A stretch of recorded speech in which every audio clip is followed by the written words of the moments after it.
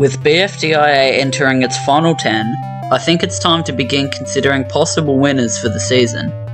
Many may turn to Coiny or Pin for the win, but out of all the possible candidates, I believe Fries should be the one to take the crown.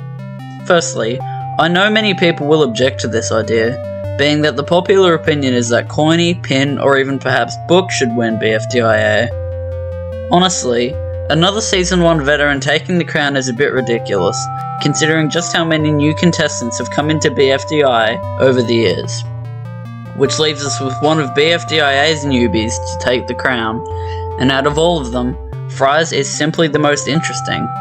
Fries is a strategic, logical, and physically powerful force to be reckoned with, taking his rude yet comedic attitude all the way through BFDIA to bring comedy and an edge in the competition.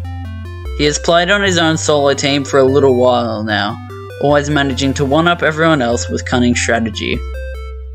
Fries also manages to break the traditional object show mold of mean characters are eliminated, given that he is quite a rude person.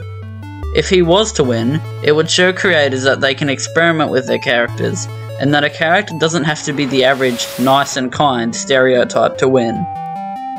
When comparing Fries to his competition, he's simply much more interesting, unique, powerful, comedic, and deserving of the win, considering just how much he's fought throughout his time on the show.